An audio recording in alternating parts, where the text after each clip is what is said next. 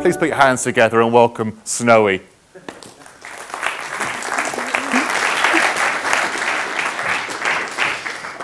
What a great introduction. Thank you so much. I guess my title is cultural strategist, which sounds sort of really quite lame, but actually is the best way I can describe what I do. I originally worked in the music industry and then went on from managing artists and record labels to work for a youth media group who published magazines, fashion titles, music magazines. They also owned an online street art shop that managed Banksy and Jamie Hewlett, and a youth photo archive. And I worked with them in the very early days to help, this is probably about, I don't know, at least 10 years ago now, which is making me really feel my age, to help them start to work with brands to understand how to help brands connect with young people through culture and content.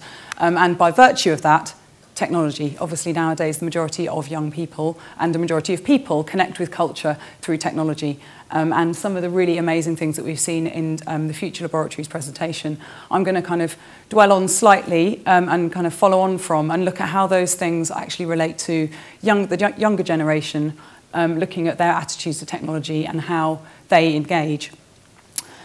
So the first thing I thought I'd start with was a quote from Douglas Adams, the brilliant author of Hitchhiker's Guide to the Galaxy. And his quote says, "I've come up with a set of rules that describe our reactions to technologies. Anything that is in the world when you're born is normal and ordinary, and it's just a natural part of the way the world works. Anything that's invented between when you're 15 and 35 is new and exciting and revolutionary, and you can probably get a career in it." Big one. "Anything invented after you're 35 is totally against the natural order of things. It's terrifying and scary, and we don't want to know anything about it. Thank you very much." And I absolutely love this quote because I think it really sums up probably what a lot of us feel. Firstly, what a lot of the generation who are out there solving those briefs now feel about point 2, and actually what a lot of us probably feel about point 3. So I don't want to know. I'm going to bury my head in the sand. I'm going to be record industry exec, and I'm never going to have a future. And actually what I want to talk about today, very quickly, because I've only got 20 minutes, and someone's going to maybe have to wave at me when I've got to keep my time. Thanks, Belinda. Is actually that because of what technology has given us and because of the opportunities it's created and because it has opened the whole world up for people, nowadays the younger generation aren't actually as scary as we'd like to think, despite that video that Mark just showed us about them all racing off on getaway mopeds. They're actually a generation of doers and makers. And they're an incredibly positive generation because they have the world at their fingertips through technology. And actually what I want to talk about today are a series of themes that can help us understand how to work with them to our own benefits. You know, how can we work with young people and harness all of that knowledge that they have about the world and get them to work with us, humans and technology working together for better results. So I think the first thing to mention is that for this generation, we talk about online behaviour and behaviour in relation to technology. It doesn't work like that for them. It's just behaviour. It's just they don't distinguish between when they're online and then when they're watching TV and then when they're out playing tennis in the park. Everything, physical, digital, technology, online, offline, it's just all one thing for them. It's all just behaviour. And I think that's the first thing that we want to kind of touch on today. And there's 7 themes that I'm going to go through. First is mobile, second is makers, the third is entrepreneurs, the fourth is advice seekers, nostalgics, flashers, don't get excited, and endorsers. And so I'm going to whiz through each of these. I've got a couple of videos, but it's fairly visual, so let's get cracking. So the first is mobile. I thought the story that you told, Martin, was really interesting about the intern, because we had a couple of interns in one of the agencies I work with, and they were a creative team, and they came in, and the problem that they were there to solve was about was a mobile problem. And we sat there, and these 2 guys said, "Did you know, apparently in the olden days, when you arranged to meet someone, you had to actually stick to the meeting because you weren't able to, you couldn't call them once you'd left the house." I was like, that's not the olden days, that's my teenage years, that's what happened. You called someone at their house, you arranged to meet them, and then once you went and left the building and left the house, you couldn't change the meeting. And that now, the idea of that is just so scary now. Imagine not being able to say, I'm 20 minutes late, I'm stuck on the tube. It's just such a different world. And for young people, mobile is everything. And one of the things I think is really important about mobile is that it is viewed as a thing we optimize for. And to go back to some of the things that you were talking about, optimization is not the answer, prioritization is the answer. 79%, I believe, of people who view content nowadays will view it on mobile, or possibly even more. You know, it is all mobile. What's interesting about Google Glass is that for the younger generation, Google Glass is just, it's a state of mind. It's how they're already thinking about the world.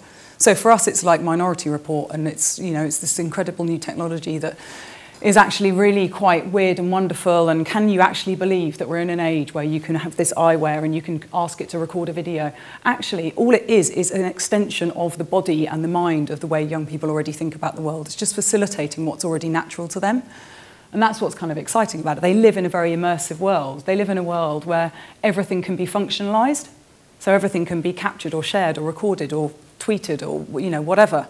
Everything technology is just a natural extension.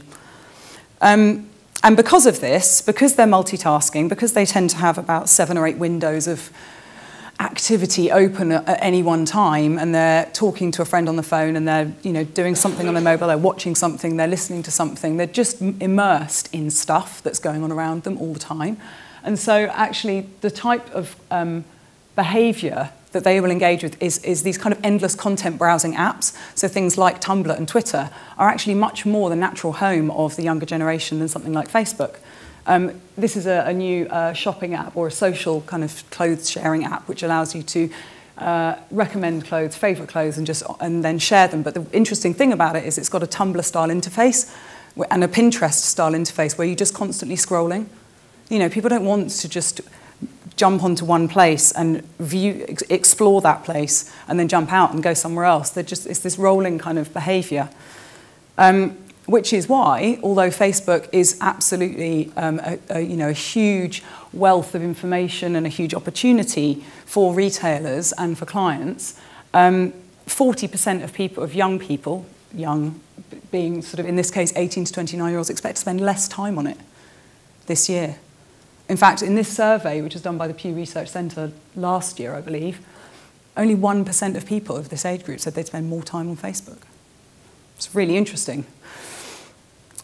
So I guess the summary on that is, rather than think about, which we've all been taught to do, which I've particularly been taught to do in my background as a strategist and a planner, is create the holy grail of the brand, create the ivory tower of the brand, don't deviate from the brand, here's the brand guidelines, here's the brand values, build a website that is the online expression of the brand. Actually, really, what is the smarter way to think if you want to connect with people of the future and not just engage the people that in 20 years are going to be 10 feet under, think less about the brand and how it's applied in a shrine online, but think about your product and about the multi-dimensional ways that your product can behave and how you can be in lots of different places and do lots of different things with your product. So think maybe apps over websites, multiple apps, for example. The second theme is makers. This is David Karp, who I'm sure you're all familiar with because he's now an incredibly rich young man. And he's the founder of Tumblr. And he is the kind of poster boy for this creator generation, and he's the poster boy for this particular theme. He is really he is the kind of poster boy for creators who want to interpret the world in their own way. Technology allows people not only to view the world and to access the world and to be very knowledgeable about the world, but they can actually reinterpret it and play with it, and that's what's really interesting. This is a quote in a recent interview from Bloomberg. There was something I wanted. There was a tool that I wanted to use that didn't exist. And I found myself increasingly frustrated with the direction that the technology was going, which was less and less creative. It was more and more about these restrictive tools where you put your photos in this directory, you put your articles over here, and I wanted something where I could be free and where I could do anything. So this idea of moving information from one box to another, sort of not interesting anymore. They're just not really bothered. They want to interact with it, they want to reinterpret it, they want to play with it, and they want to create with it. So that really is, from a young person's perspective, that's really where the future is. This, I don't know how many people know what this little weird circuit board thing is. Have you seen this?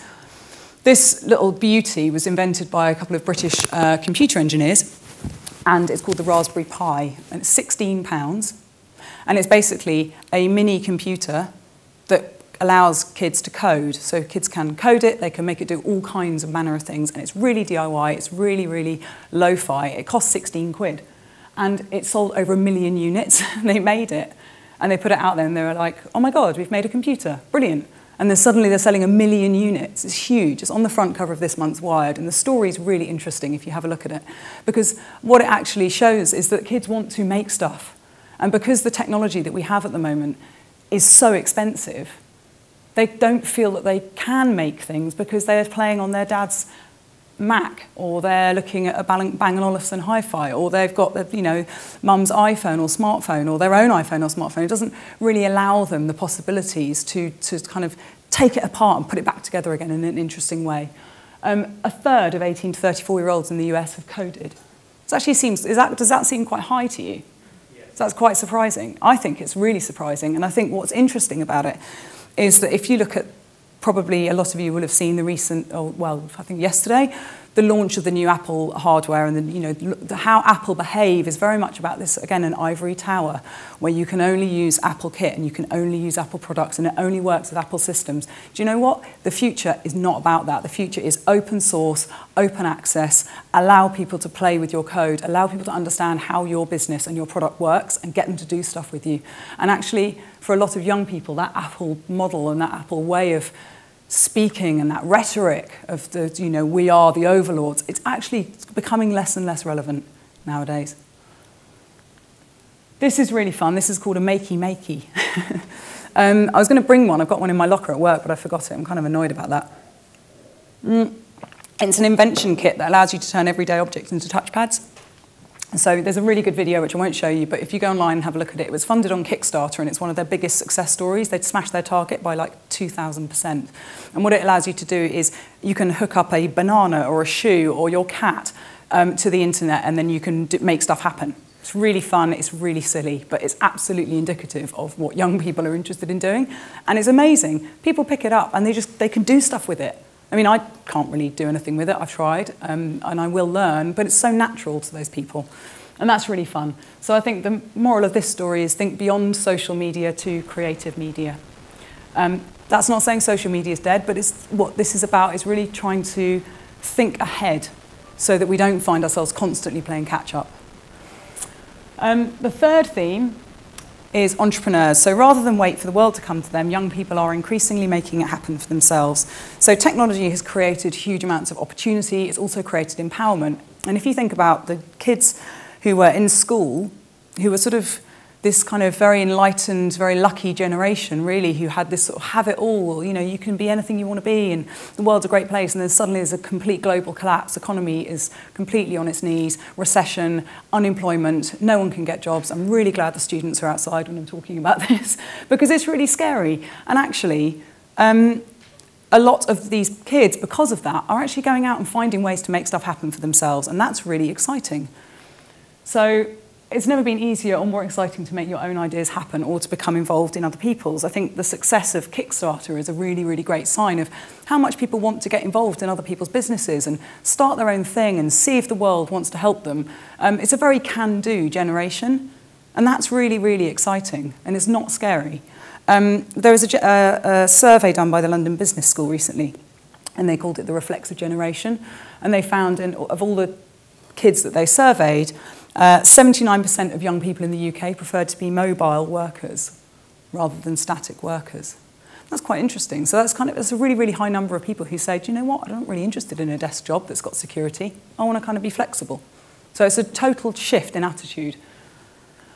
Crowd-funded projects are big news, in some cases outperforming expectations. These two examples are ones that you can go and have a look at yourselves, because I can't possibly begin to do them justice in how they work. But I think the point I'm making is that these are examples of projects that have absolutely overcome any kind of possible, I can't do this. They've smashed their targets. Pledges requested, 950,000. Pledges received, 8.5 million. It's really amazing. So those are two really good success stories of crowdfunding platforms.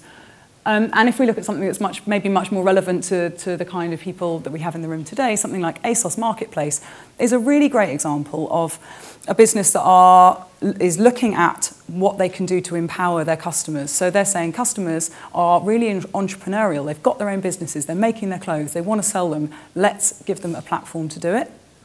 So Marketplace allows kids and young people to set up their own shops, and they can sell and trade to each other. And it's really nice because it totally plays into the thing that they're already wanting to do.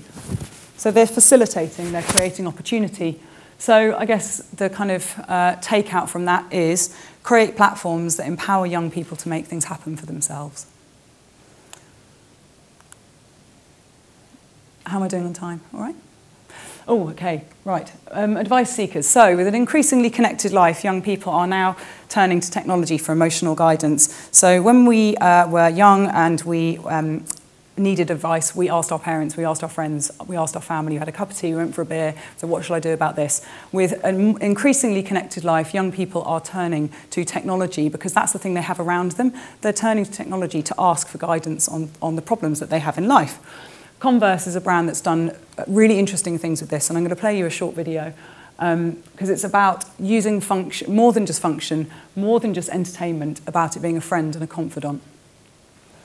I'll probably play the start of this and then gloss over. What's the first thing you do when you go online? You go to Google. Google is the new gateway to culture, and Google Trends shows us the zeitgeist, what people care about and when. At this very moment, a teenager is typing into this little box what they're thinking, what they're looking for, questions they're too scared to ask anybody else, about moments in culture that are happening that day, people everywhere on their computers, asking a question.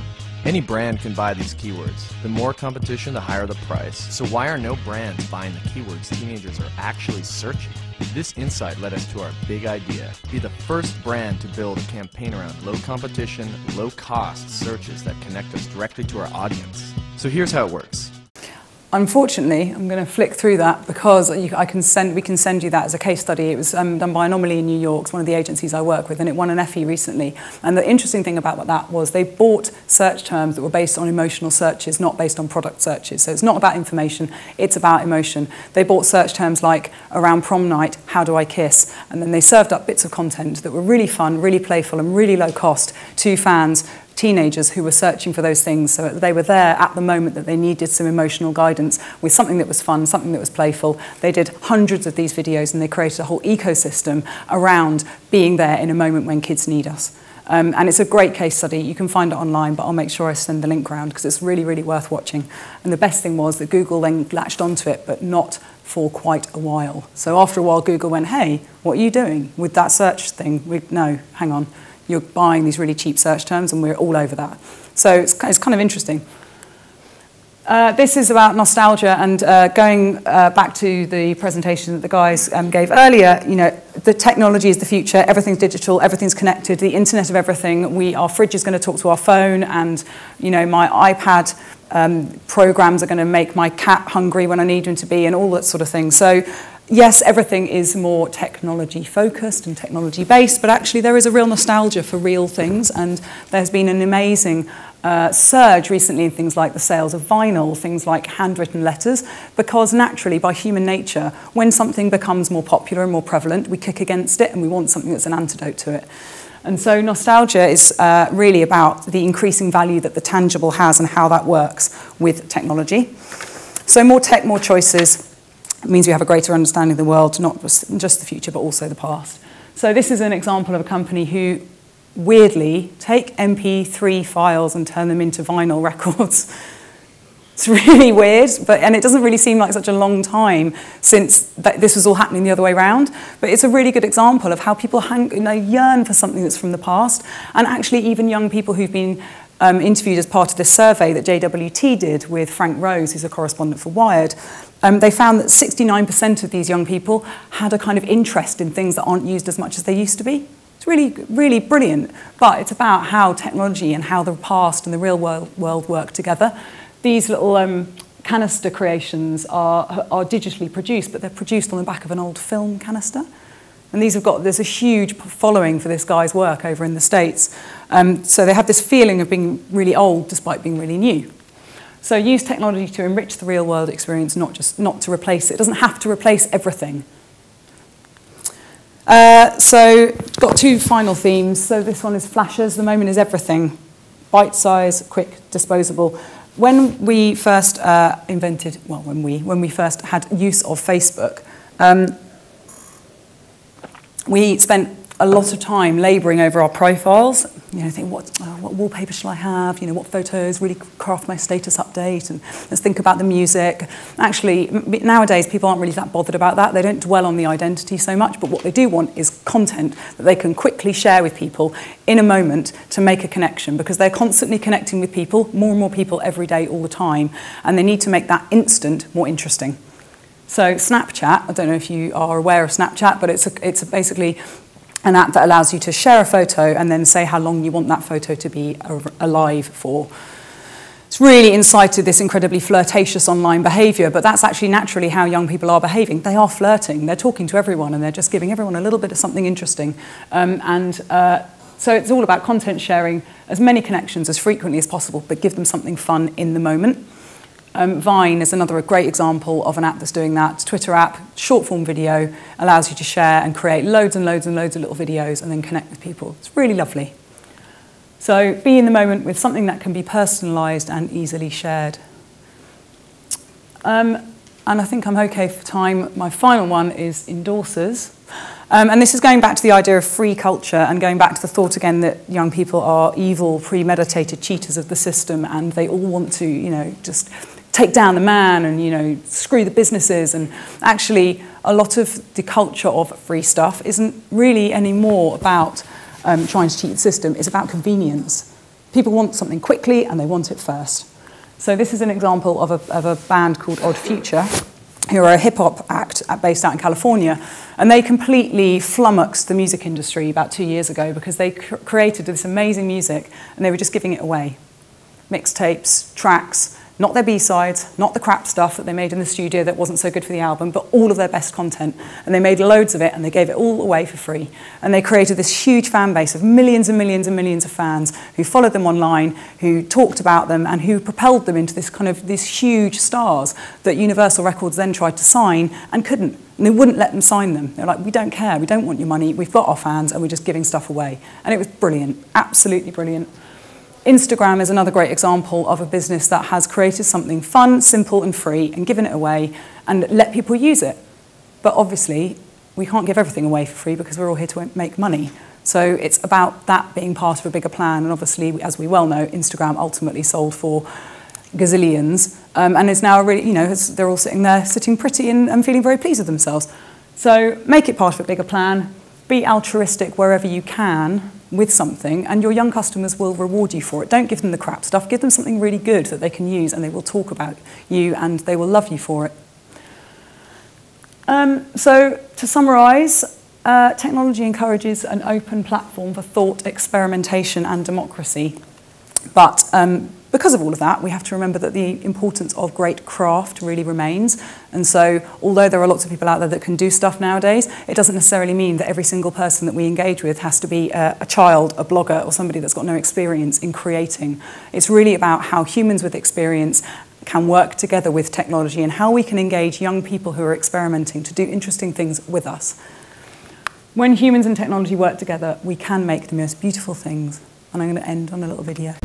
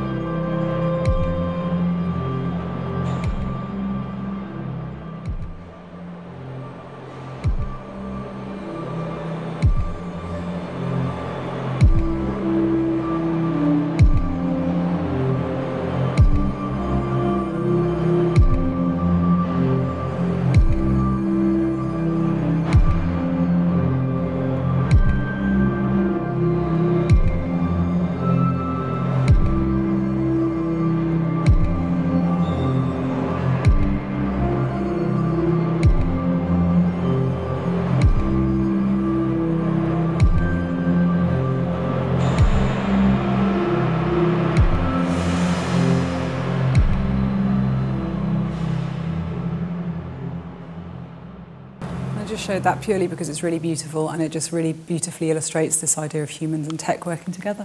Thank you very much.